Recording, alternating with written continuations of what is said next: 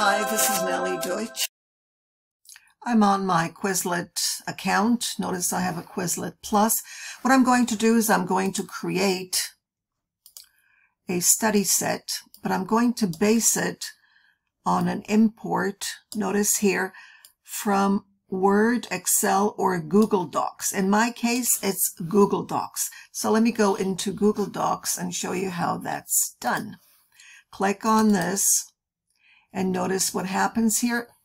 Import your data, copy and paste your data here from Word, Excel, or Google Docs. So notice what I do here. I need to set it up so that I can add a word and a definition. You'll need to add the word, notice here, and the definition, one for each line, and then you'll get the import.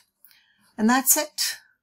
You'll also be able to preview it when you do. Try it. It's really useful if you've got words on Google Doc or you prefer to use Word or Excel. Here's an example.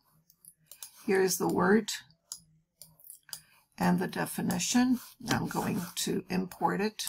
Click on it. And that's how you go about it. You can add images and so on. And then when you're finished, you'll hit create and you're done. Thank you for watching. Let me know if you have any questions in the comment box below. And have a great day.